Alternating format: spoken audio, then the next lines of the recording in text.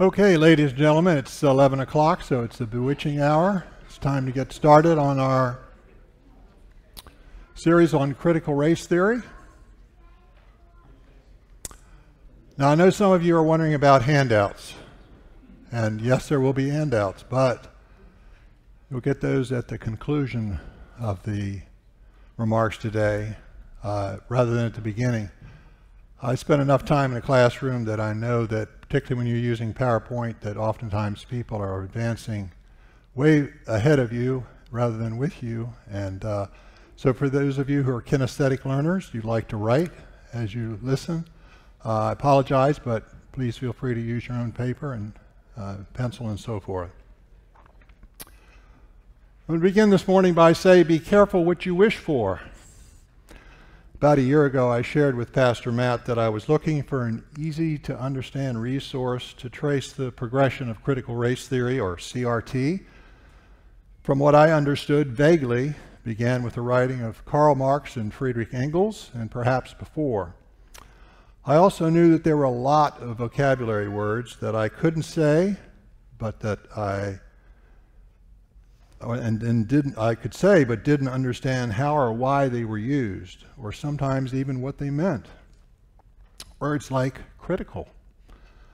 Why the word theory and not axiom or supposition or hypothesis? How about wokeness, intersectionality, cisgender, hegemony, transgender versus transsexual, BIPOC, environmental microaggression, and the list goes on. I soon learned what John Stonestreet of the Colson Center said a friend had warned him. It's no good having the same vocabulary if we're using different dictionaries. Many of us think we know what words mean, but we need to make certain that we're using the same dictionary.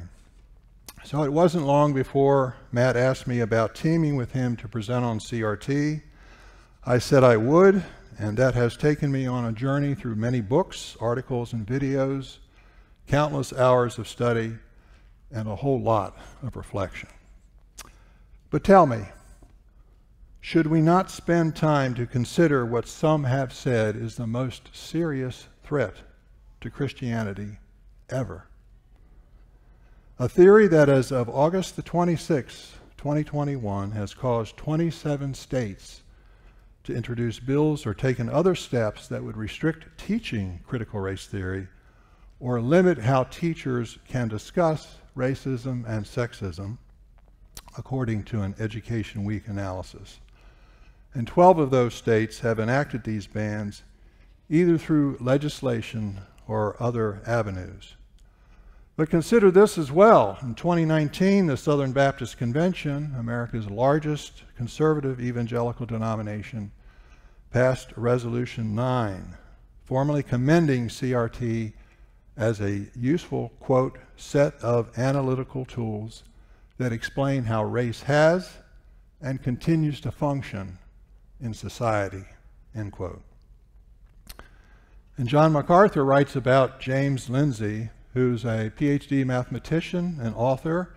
He's also a self-proclaimed atheist, quote, who describes himself as politically liberal, but he is also an articulate critic of countless absurdities and falsehoods that emerge out of a postmodern theory.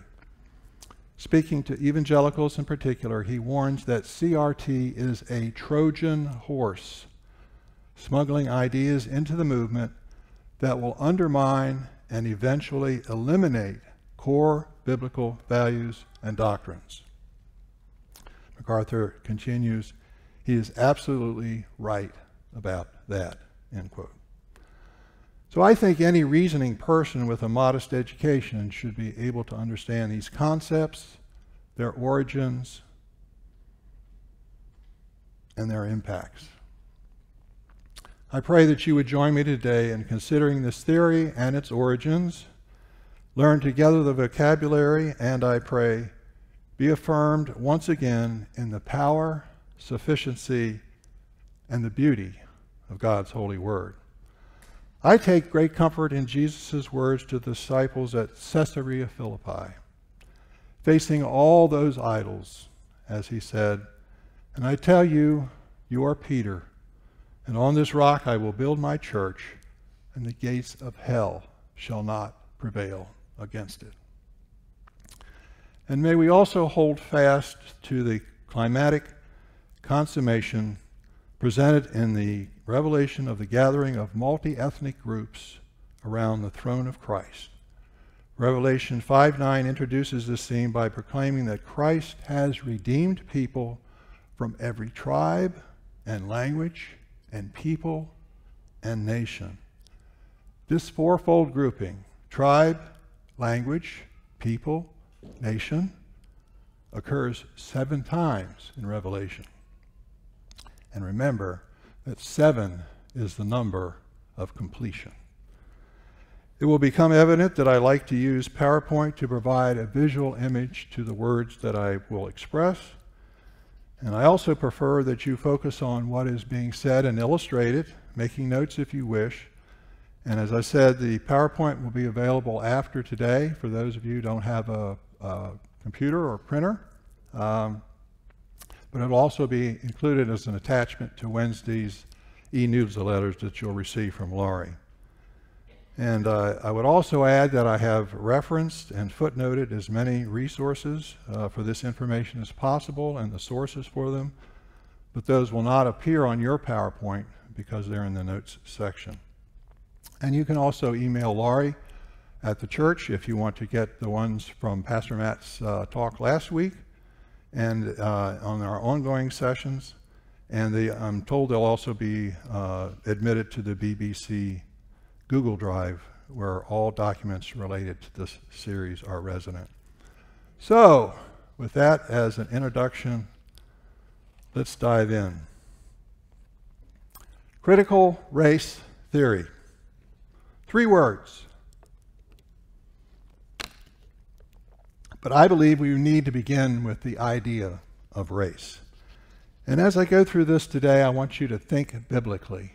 As I present this information, hopefully within your mind there will be scenes and scenarios and verses that will pop up as you consider what we're going to call the idea of race. So, some facts about the word. The noun race came into the English in the mid-1500s from the French, who got it from the Italian word razza, meaning species or kind. The source of razza has never been determined, but we can imagine it probably came from some Latin root words. In the phrase human race, the word essentially means species. Soon after race entered the language, one of its meanings, sometimes poetic and sometimes literal, was mankind.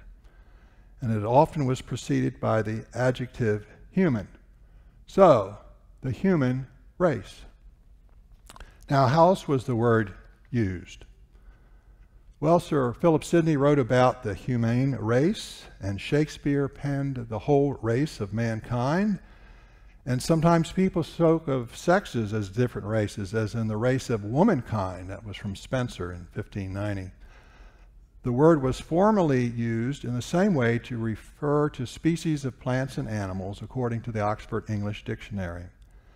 And in Macbeth, for example, Shakespeare called Duncan's horses beauteous and swift, the minions of the race. Dryden wrote of the wolfish race, and Addison wrote in The Spectator the several races of plants. Goldsmith called serpents this formidable race, and Shelley said, "I wish the race of cows were perished." So you get the idea. It's a grouping of similar things. So a definition of race. Any of the major groupings of mankind having in common distinct physical features or having a similar ethnic background. But the Oxford English Dictionary adds, in recent years, the associations of race with the ideologies and theories that grew out of the work of 19th century anthropologists and physiologists has led to the word often being avoided with reference to specific ethnic groups. And although it is used in general contexts, it is now often replaced by such terms as peoples or community. Now, this begs the question between race and ethnicity. And from what I have researched, ethnicity is a broader term than race. The term is used to categorize groups of people according to their cultural expression and identification. Commonalities such as national, tribal, religious, linguistic, or cultural origin may be used to describe someone's ethnicity. While someone may say their race is black, their ethnicity might be Italian. Or someone may say their race is white and their ethnicity is Irish. And what about our Census Bureau and when we take the census? Well, they advise that their data on race is based on self-identification. They report that their categories are not an attempt to define race biologically, anthropologically, or genetically. And they also make it clear that respondents can mark more than one race on the form to indicate their racial mixture. The categories listed under race have evolved over the past 200 years, and some of the terms that were previously used have been considered offensive and removed from the paperwork. The ways that questions are asked has also shifted. At one point, people were asked for their race and origin, but that proved to be too confusing. So, let's continue. The very idea of race is a lie. I'll say that again. The very idea of race is a lie. The American Society of Human Genetics, the largest professional organization, says that humans cannot be divided into biologically distinct subcategories, and it challenges the traditional concept of different races of humans as biologically separate and distinct. This is validated by many decades of research. In other words, race itself is a social construct with no biological basis. What does social construct mean? It means these are categories that man has devised. I don't know about you, but that just took my breath away, because I really had never thought about race being a socially constructed thing. And the more I studied it, the more I found that there were some folks who brought that about, some things they did which were excellent, we still use today, and some which were not. But from a genetic point of view, all humans are remarkably similar. Indeed, when the Human Genome Project was completed, they found that 3 billion base pairs of genetic letters in humans are 99.9% identical in every person. Now, I'm not a mathematician, but that's a pretty big number. And 1/10 of 1% are what they refer to as the variants, which give us our distinguishing characteristics. But for all intents and purposes, we are one human race. Now, if we believe in our Bible, what does it say about man? Then God said, "Let us make man in our image, after our likeness, and let them have dominion over the fish of the sea and over the birds of the heavens and over the livestock and over all the earth and over every creeping thing that creeps on the earth." Genesis 1:26. Not different races, but mankind. In the image of God, imago Dei. And when you really stop to think about what that means, if the person you are looking at, the person you are dealing with, is created in the image of God, a word spoken ill of that individual is speaking ill of God himself. Now, out of the ground, the Lord God had formed every beast of the field and every bird of the heavens and brought them to the man to see what he would call them. And whatever the man called every living creature, that was its name. And the man gave names to all livestock, and to the birds of the heavens, and to every beast of the field. Now, what was man to name? He was to name those elements of the created order. So, in the naming, that word is taxonomy. And in its broad sense, the science of classification, but more strictly the classification of living and extinct organisms, and that means biological classification. And the term is derived from the Greek roots taxis, arrangement, and nomos, meaning law. So it's the rules on the order of naming things. So as I thought about that, and I said, okay, naming, I remember enough from my biology classes that we got into how things are named. So let's take a look at that and how that might have influenced the idea of race. So what we're going to look at this morning is 4, yes, dead guys, who influenced the social construct of race. And these 4 men are Carolus Linnaeus, Johann Friedrich Blumenbach, Franz Joseph Gall, and Dr. Samuel Morton. Now, some of you may have heard of 1 or 2 of those folks, but perhaps many of you have never heard of any of them. I don't know. But their influence is felt even today.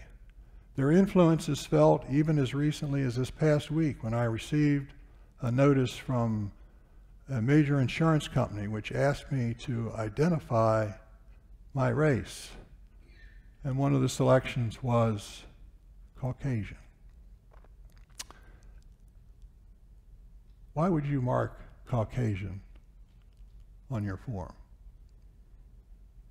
Do we know what that means and where it came from? So that's the reason I want to spend a little bit of time on our basic concept of race and how these elements of race have come into our mindset today. So, some background on Carolus Linnaeus. And I want to say a word about the Linnaean Society.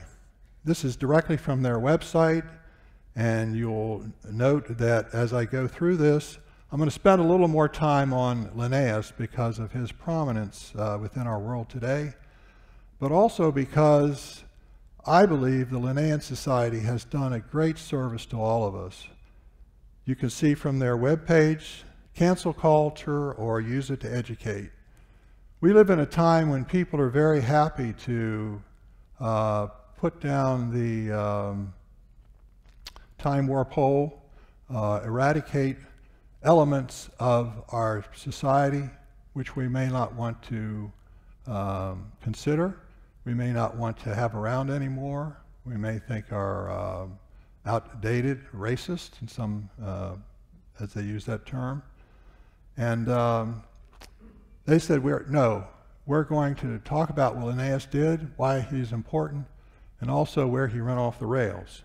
So let's talk a little bit about him. He was born in 1707 in Sweden.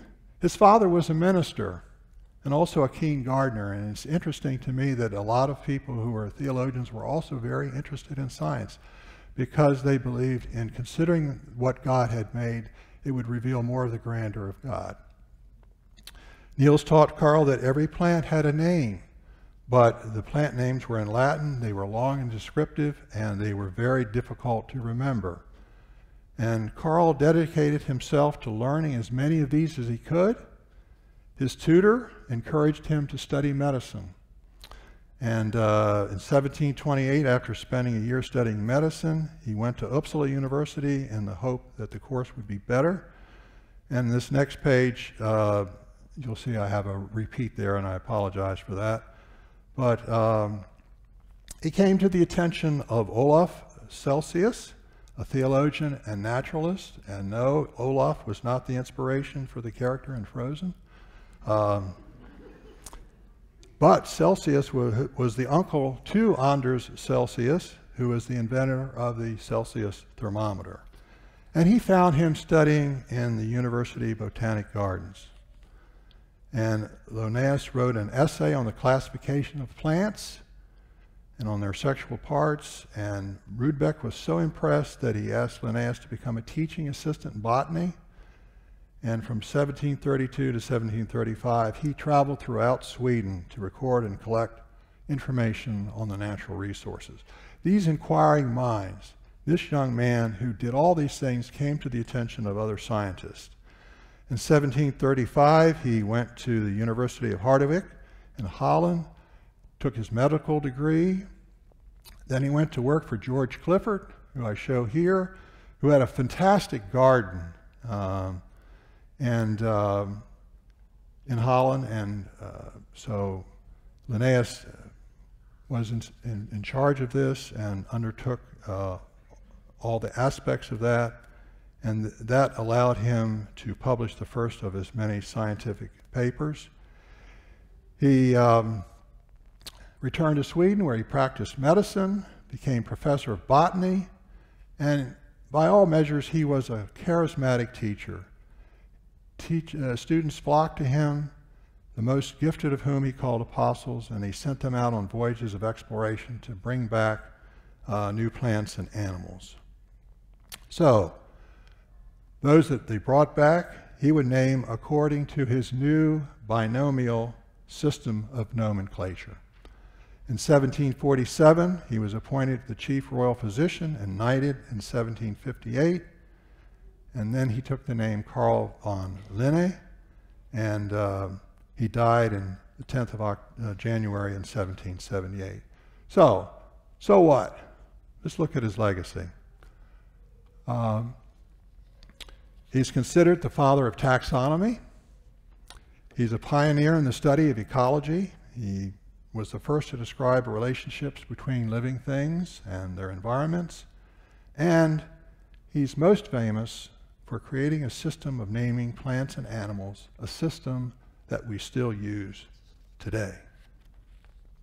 The system is known as the binomial system, and each plant and animal is given a genus name with a specific name, a species, and both names are in Latin.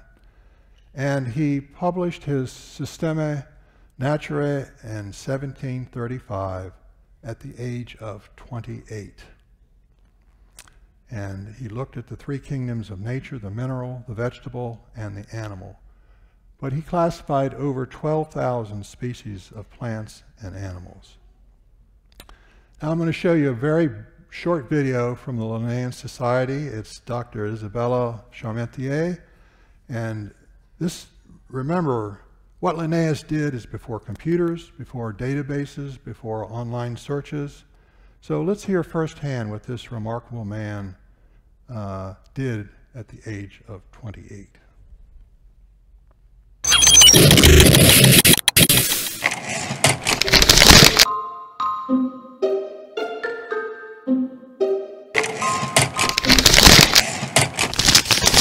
During the 1700s, the field of natural science saw an explosion in the amount of data being produced. Biologists were rapidly collecting and recording specimens from all around the world. Carl Linnaeus, who was being sent many of these specimens, had to do something to manage the incessant flow of information coming through his front door. Tables such as Systema Naturae were part of his solution. These tables allowed him to quickly and accurately process large amounts of data.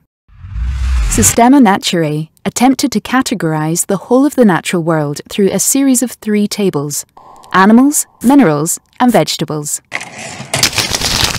My name is Isabelle Charmentier. I'm a historian of science, and I am also the Deputy Collections Manager at the Linnaean Society. We live in a world that is inundated by data, and this is due to the birth of the internet and how we deal with it, but actually that is not new. And if you take Linnaeus's letters, he was expressing the same overwhelming feeling of having to read too many books, to reply to many correspondence, to look at too many specimens. And when he was working on his catalogue of plants, he compared himself to a chicken having to lay an egg a day, in the sense that each egg was a species that he had to describe. Systema Naturae is an early example of data management technology, as it was portable, took up very little physical space, and was easily stored, a bit like a modern memory stick. Linnaeus used his tables as learning tools by placing similar-looking animals or plants together in the same headed row and column. Both man and primate were placed in the same row, anthropomorpha, which means man-like. They were then also placed in the same column, quadrupedea, which are animals that have hair, give birth to live young, lactate, and walk on all fours.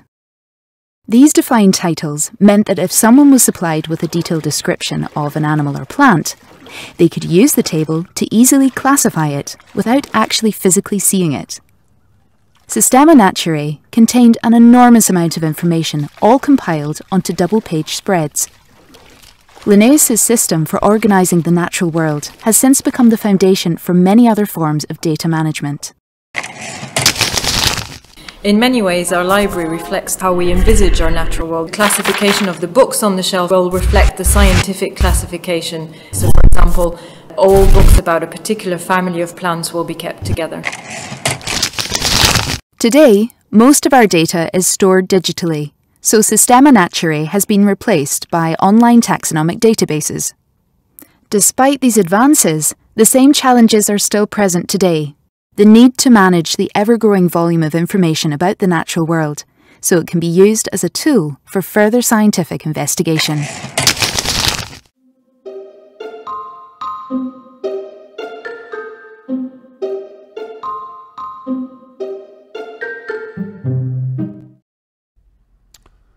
So that's a little bit about what he did. Some pretty incredible things for his age and for his time, and things that still impact us today.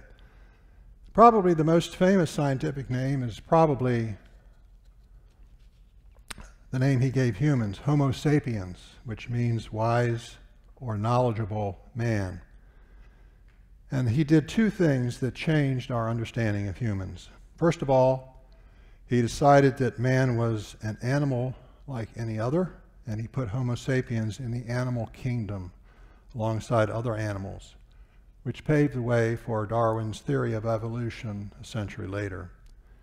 And because he considered man as simply another animal, he subdivided humans into 4 different varieties based on skin color and geographic origin: white for Europeans, red for Americans, tawny for Asians, and black for Africans.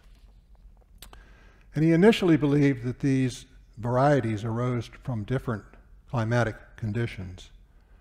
And in the 12th edition of Systema Naturae, he proposed more hierarchical views based on differences in innate moral and intellectual capabilities, thus contributing to the birth of scientific racism.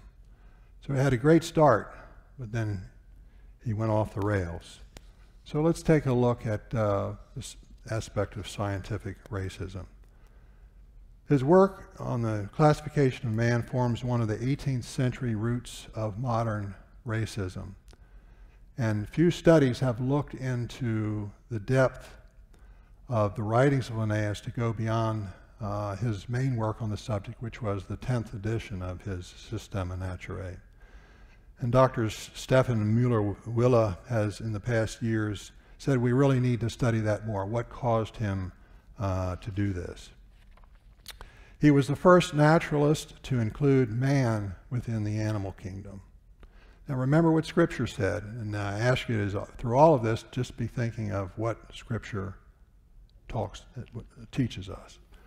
And in 1735, the class into which Linnaeus inserted man was called quadrupeds in the order Anthropomorpha, and these names Linnaeus would change to mammals and primates later in his career. You saw in the video, this is not a very clear image, and you can see how small the writing is, but just the Systema Naturae and the system that he used. And then I want to go on and take a look at a section of it, and I've put 2 arrows there. One is nose te ipsum. Remember that F's, some F's are like, you read like S's in Old English. And the one on the right there, you can see the 4 different categories. and they're arranged in a hierarchical order. He distinguished humans from other animals by the ability to know thyself, and this would lead Linnaeus to attribute the specific epithet sapiens to the genus Homo, where he began to use his binomial nomenclature. And there was some pushback. Advance to the next slide, if you would, there. The Dutch naturalist Gronovius said, "I disagree with your decision to include humans under quadrupeds, for although man ranks first among the animals, he should in fact be considered to excel all other living beings which were created by God to man's delight and benefit." And as I said, he edited it 12 times in his life. And for the first 9 editions, it was just the classification of man remained stable. And then after that, things started to go downhill. He wanted to take these 4 groupings here. Europaeus albus, European white, Americanus rubescens reddish, American reddish. Remember, this is the American Indian, or Native American. Asiaticus fuscus, the Asian tawny, and the Africanus niger, or the African black. And yes, that is the origin of the despicable epithet that is used, unfortunately. And the word that Linnaeus uses to denote the taxon between the species and varieties of man, literally, man varies. As far as we know, Linnaeus never used the word race in reference to humans or any other organisms. But he did write, "God created one human, as the Holy Scripture teaches, but if the slightest trait or difference was sufficient, there would easily stick out thousands of different species of man. They display namely white, red, black, and gray hair, white, rosy, tawny, and black faces, straight, stubby, crooked, flattened, and aquiline noses. Among them we find giants and pygmies, fat and skinny people, erect, humpy, brittle, and lame people, etc., etc. But who with a sane mind would be so frivolous as to call these distinct species?" And why did he even come up with these 4 categories? Well, the 4 varieties of man corresponded to the then known 4 continents of the world: Europe, America, Asia, and Africa. And he would do more than that. The division, according to the 4 corners of the world, come back in a variety of ways. Coffee, tea, beer, and chocolate also represented the 4 continents, for instance. Slide 43, please. This emphasis on geography has been stressed by recent scholars. Linnaeus did not present human races as distinct types. In fact, he shared contemporary views that skin color, the chief criterion of distinction employed in his Systema Naturae, was largely a product of climate, and hence as variable as other accidental bodily characteristics of stature or weight.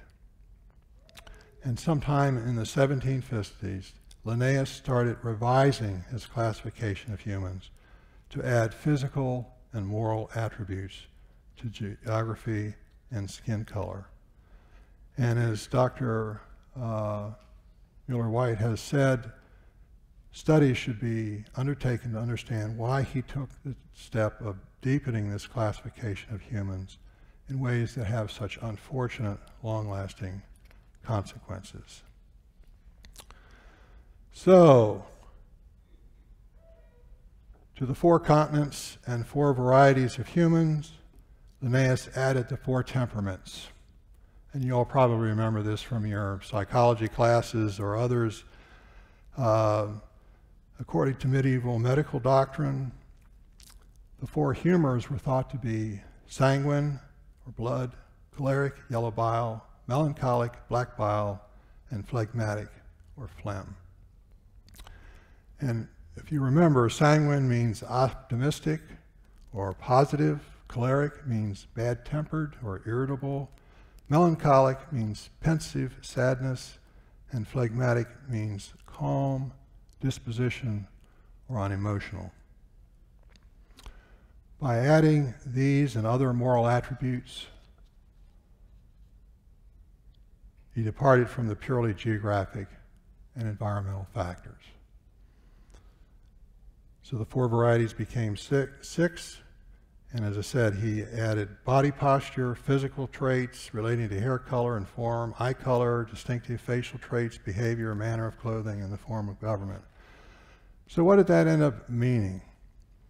So on our next slide, you'll see, hopefully you can see, but I will just share with you that he again arranges them.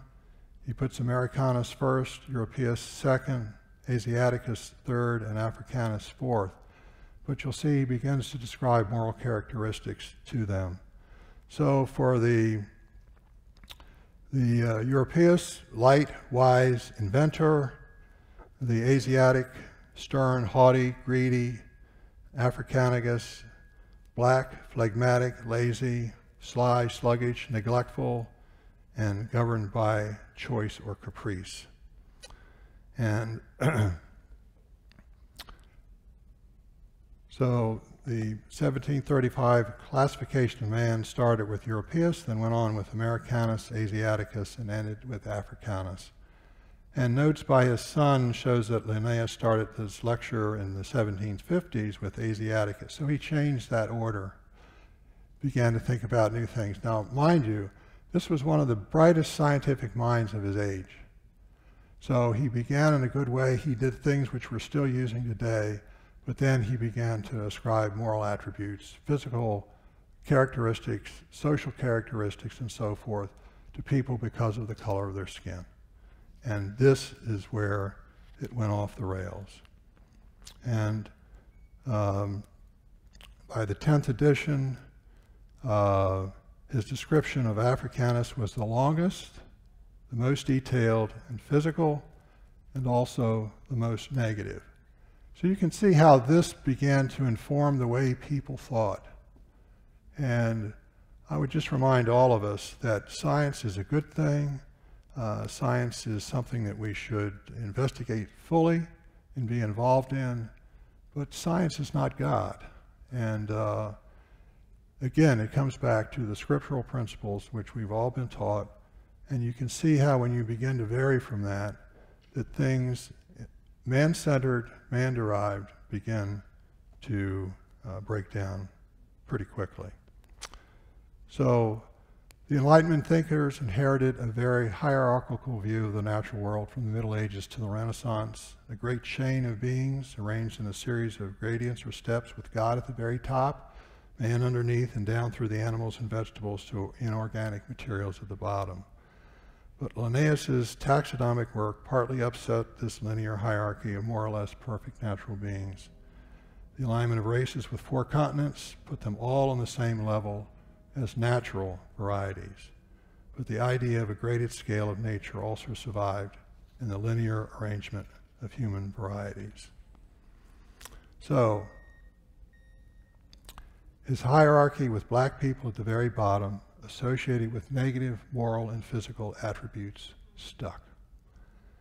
And what's remained influential was his classification system, but it went on to entrench the view that Linnaeus's varieties were really subspecies. So,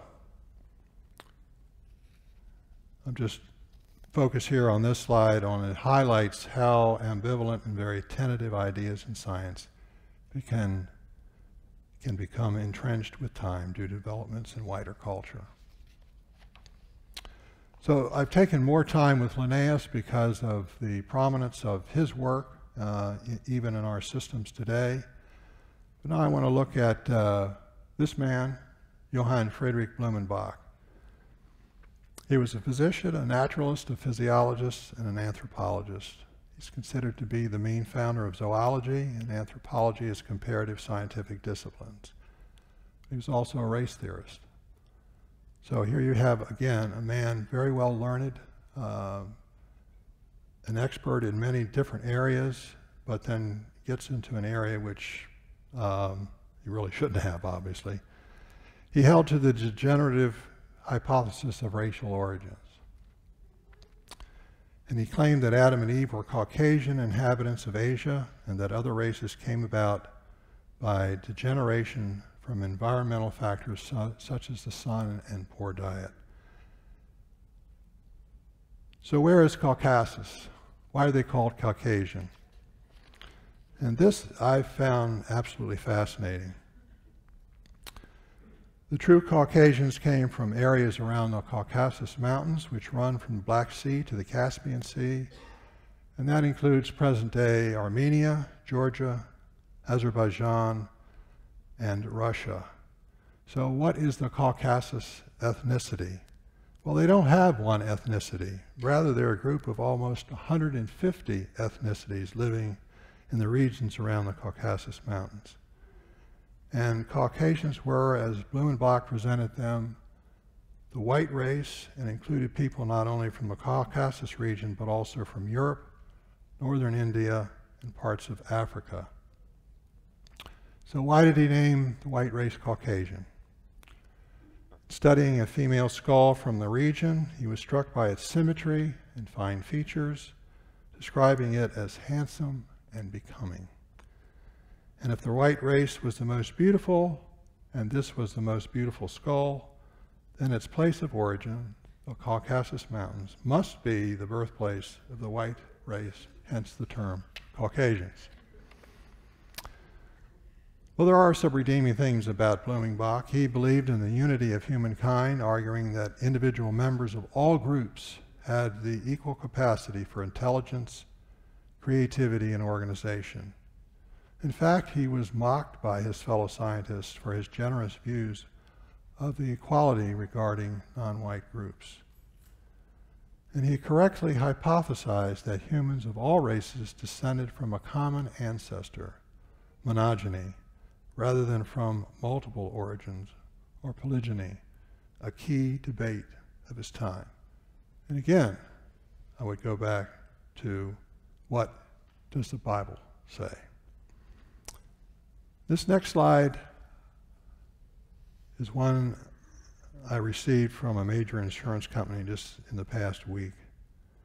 It says, which one of the following races or ethnicities do you identify? There you see the word Caucasian. So how did I respond? You'll see it there in the red. And I would suggest that all of us really should do that. That's the truth.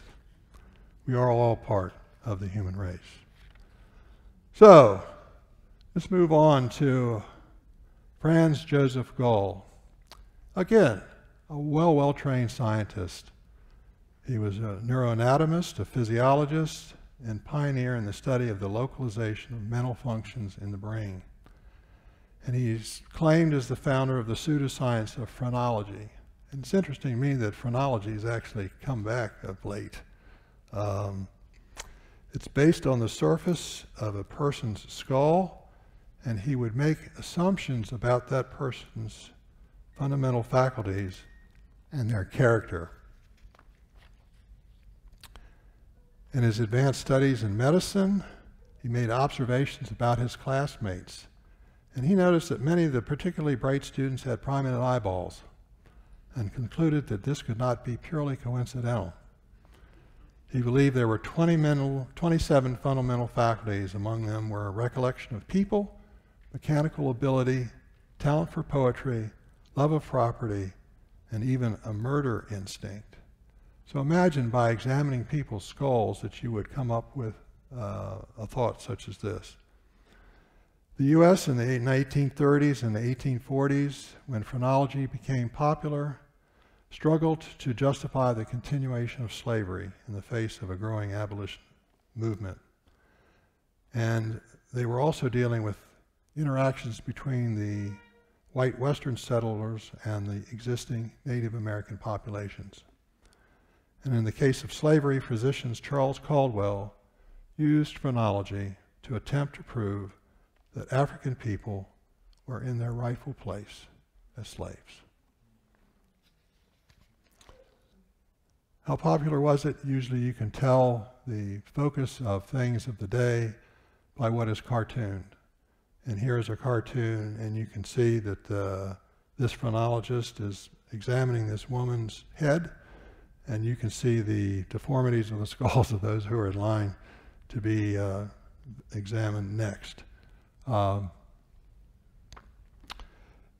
So that's a little bit about phrenology and how that came into the whole aspect of race. And the last person that we're going to look at is Dr. Samuel George Morton, who's the father of craniometry, the first school of American anthropology, and he himself was the most highly regarded American scientist of the early and middle 19th century. So what did he do? Well, he wrote this book, Craniana Americana, in 1839. And 19th century Americans were very much interested in physical anthropology. And they were interested in theories that connected the way people looked to their basic character, their intelligence, their moral sense, their capacities for leadership or violence. And Morton believed that cranial capacity, the size of the skull, gave an accurate measurement of intelligence. So, the bigger your brain, the smarter you were. And Morton collected thousands of skulls and measured their cranial capacity. He had 78 illustrations within his book, and this is a study that's being undertaken now by Dr. James Poskett at Cambridge University. And within a few years of his publication of his book, it had been read in Britain, France, Germany, Russia, and India. And Dr. Poskett's trying to find out, how did this become so influential, not only in the United States, but in Europe and beyond? He says this research is crucial for understanding how, particularly in the early 19th century, European scholars tended to treat American society with suspicion, but Morton had to work hard to convince his peers across the Atlantic, unquote. Only 50 copies of this book were printed, but despite its limits to access, his ideas and images penetrated beyond the scientific elite with working class readers. A full-page notice of the work appeared in Chambers' Edinburgh Journal in 1840, a publication with a circulation of at least 60,000 at the time.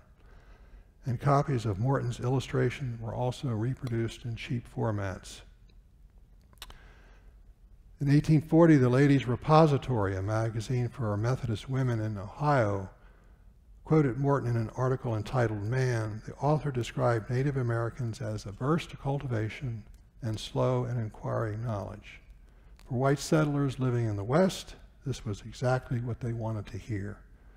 Crania Americana was published just as the remaining Shawnee peoples of Ohio were forcibly relocated west of the Mississippi River. So what did he write about? Europeans. I'm not going to go into a whole lot of detail here, but people the finest portions of the earth and given birth to its fairest inhabitants. The Asians, ingenious, imitative, highly susceptible of cultivation, that is, learning. Native Americans are not only averse to the restraints of education, but for the most part are incapable of a continued process of reasoning on abstract subjects. And last, for the Africans. The disposition of the Negro is joyous, flexible, and indolent, fond of warlike enterprises. But once overcome, they yield to their destiny and accommodate themselves with amazing facility to every change of circumstance. The Negroes have little invention, but strong powers of imitation, so that they readily acquire mechanic arts. They have a great talent for music, and all their external senses are remarkably acute. So it's no wonder then that the Charleston Medical Journal noted at Morton's death that we of the South should consider him as our benefactor for aiding most materially in giving to the Negro his true position as an inferior race. In this next slide, you'll see pictures of the skulls which he had used, the crania, and again, through this examination, using what they deemed scientific processes and principles, but coming up with all of these other attributes. And these skulls have been at the University of Pennsylvania, which is where Dr. Morton taught. And as you can imagine now, they're in the process of repatriating the skulls to the families of those from whom they were taken, and also a system of burying the skulls. I must tell you, I don't take a great deal of pleasure in presenting this today, but for me, this whole aspect of race, we really need to go and see the influences that have burrowed in to our culture, and in some cases our thinking. I know that for many, this whole idea of race is front and center, but I must agree with Rosa Parks. I believe there is only one race, the human race. And also, Muhammad Ali, who wrote, "Hating people because of their color is wrong, and it doesn't matter which color does the hating. It's just plain wrong." I would hope that this overview today would send you to what does the Bible say about race.